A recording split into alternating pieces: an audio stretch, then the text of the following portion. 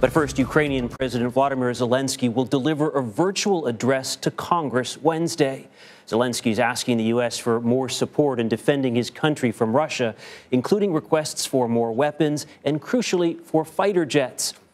The meeting with Congress comes as Russian forces continue to escalate their bombardment of Ukraine.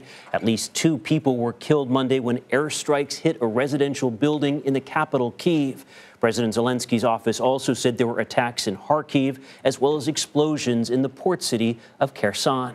Over the weekend, Russia targeted a military base in western Ukraine, less than 15 miles from the border with Poland. For more on this, I want to bring in CBS News correspondent Tom Hanson.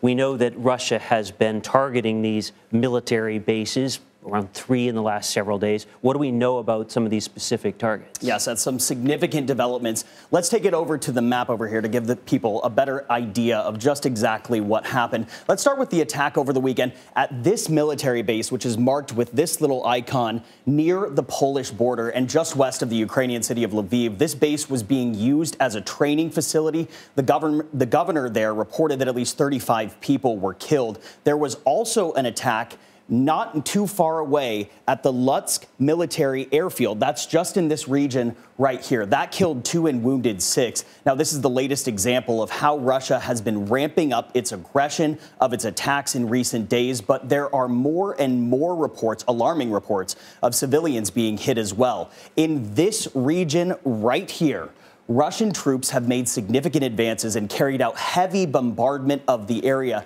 And what you're seeing in this region is Russian troops are taking over parts of the coastline of the Black Sea, shown right here, and the area in nearby Crimea, which was annexed by Russia in 2014. Now, the goal here is to make a land bridge from this region here up into the east, where there have been Russian-backed separatists that have been taking on a conflict since 2014. And by claiming control of the port cities, military experts say Russia is aiming to disrupt supply chains with Ukraine, something that could impact the Ukrainian military and civilians throughout the country, Seth. Yeah, controlling those port cities, the Black Sea, that coastline is certainly crucial for Russia.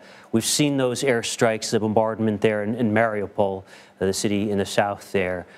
We also are hearing reports about civilians who are caught, food running low, out of power. What do we know about evacuation efforts? Yeah, the images coming out of Mariupol are absolutely devastating to look at. We're seeing a rapidly deteriorating humanitarian situation in that city. It's a key port city right over here.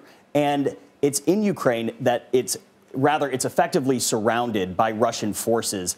The city council there says they are running out of their last reserves of food and water. They're also reporting that Russian forces have blockaded the city and are continuing to shell non-military targets. Now, a blockade is important because it's crippling for the growing number of people who are injured and in need of basic supplies like medicine. And escaping this situation, Seth, has been incredibly difficult to do. But the city council there is reporting that more than 160 private cars managed to leave the city, and that would be the first successful evacuation since the city was encircled by Russian troops more than 2 weeks ago.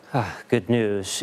I'm struck by these stories of these mayors who were doing municipal functions a few weeks ago, and now they're managing evacuations in a war zone. It's just remarkable. We know that the talks between Russia and Ukraine are set to continue tomorrow. What do we know about what Ukraine is asking for, and is there any hope for any sort of agreement? Yeah, well, it's certainly a delicate dance here, and the stakes couldn't be higher. The two sides had expressed some optimism in the past few days. President Zelensky's aide tweeted that negotiators would discuss peace, ceasefire, immediate withdrawal of troops, and security guarantees. So there is some very cautious optimism and what would appear to be a lot of ground to cover before the fighting stops, Seth. Hard to be too optimistic looking at those pictures coming out of Ukraine. Tom Hanson, thanks so much for joining us.